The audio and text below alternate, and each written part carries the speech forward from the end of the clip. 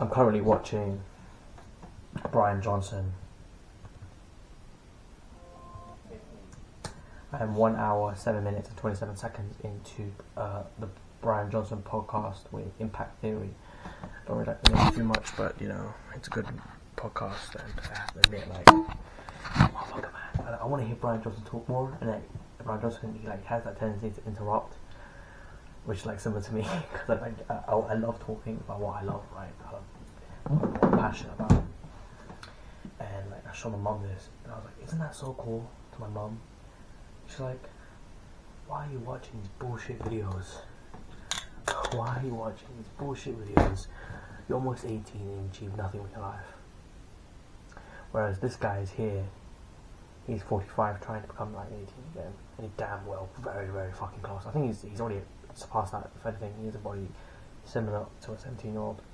So I think, like I said, mentioned before, so I think he's probably that. When I first saw Brian Johnson in the news, I thought this guy was a fucking geek. He's weird. The more I get to know about him, the more I actually understand that I misunderstood this man heavily. Like, this guy is a real, like, a visionary. He's a visionary, and he never really takes like, all the credit for himself. And he's humble in that sense. He's like, me and my team and my children as well, and everyone contributes, etc., etc., etc. I really like that part about him. I just think, look at my setup right now. It's funny. I got my laptop, got my battery, got my tablet for reading books, got my monitor sideways. I should connect it up. Yeah, just look at the side. Recording studio. It's just my side of my bed. I think another sleepless night. I got on my phone for a bit, I admit, and then I procrastinated. But then after, I just wanted to go to sleep, and I was catching myself going to sleep, but then needing to use the bathroom a lot. I don't know. It's water. It's water. I don't know, I kept it over my head. Not for any particular reason, like, oh yeah, it removes bad omens. It's just I kept the water over my head because it was easy to access.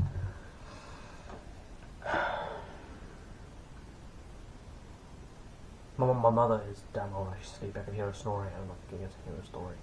If I stop talking, I think you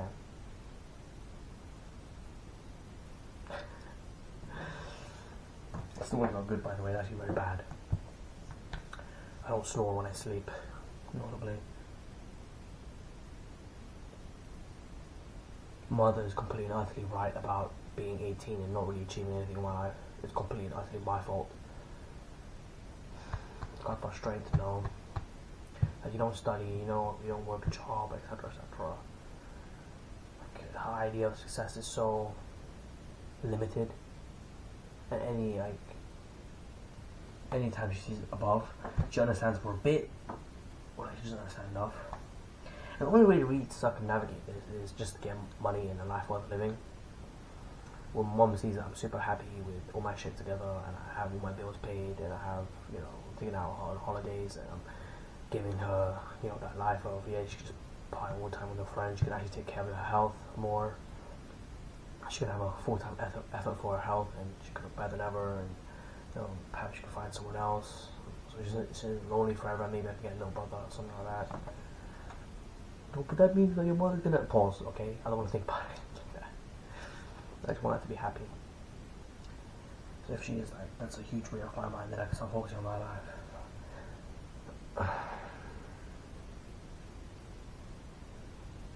It's good and bad.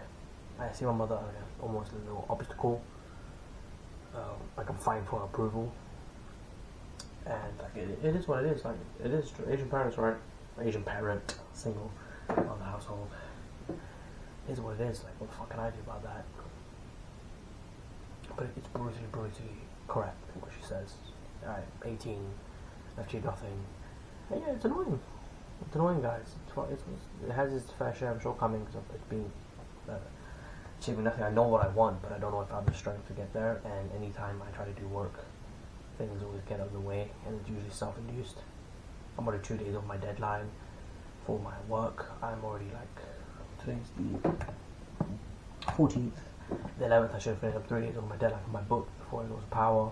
It's a good book, I admit, but it's not that good to the point where I'm like, oh my god, it isn't what I should have used it for. I should have read more how to get rich, productivity, sales type of books, because those type of books will help you more. But after that, just execute. You know, as I just read, and along the way, I take action, and I just do what there's no try, right? But back in the day, I used to like really hate that saying, and I used to think like, oh, do what there's no try, but what if you do something sometimes? And I had some bullshit argument back in the day, but it's completely and utterly true. Do what there's no try. If you try, you're basically not doing it, it's just half-assing, you're not giving it full dedication, and you suffer the result. Oh man, I need to think about.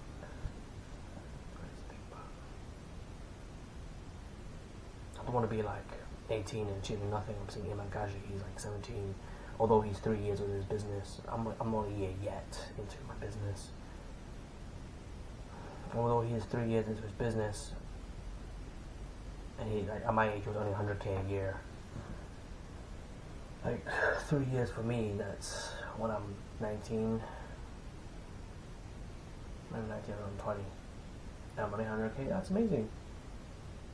That's amazing. What the fuck am I saying? When I'm 20, and I'm young enough to say that I have so much things to do in life, but I'm old enough to, you know, not be a kid anymore. Like, you're not a kid anymore at 20. You're a young adult. 16 to 18 is a weird time because you're already not seen as a child anymore. You're seen as a teenager, young adult. And at that age is very weird, sensitive time where you're often confused. You fall into the trap of the education system and that reels all your time in, you worry about grades and stuff.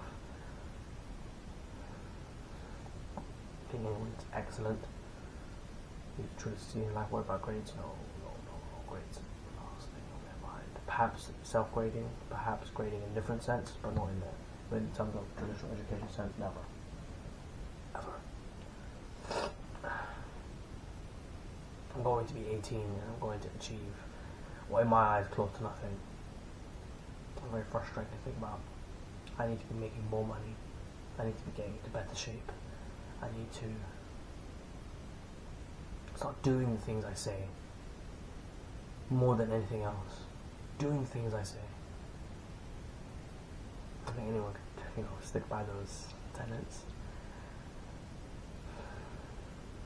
And I want to be like a Brian Johnson one day, Elon Musk one day, tech visionary, entrepreneur, business owner.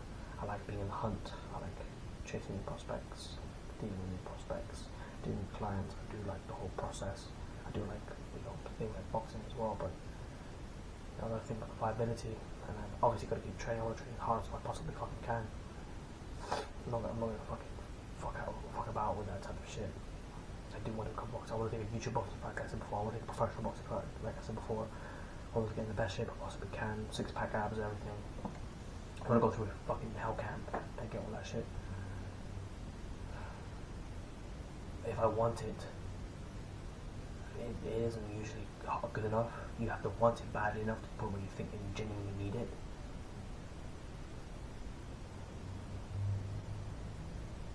And it isn't to that point yet. And, you know, I spoke to my mentors about hungry for money thing, because my mom described me as not hungry for money, and I agreed with her. Yeah, I'm not hungry for money, because if I was, then I'd be working a job or something, or working harder in my business. But I have shown half-assed effort, so I've got half-assed results. Pissing me off, think about it.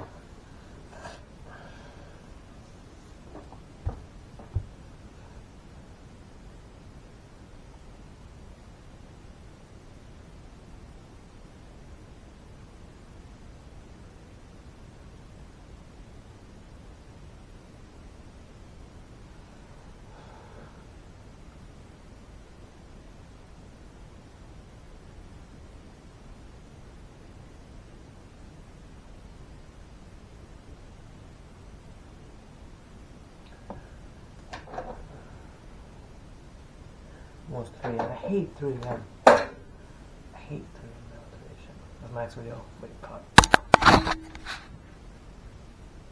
I cut, bro. Check out the next video. Would you like me to show you this?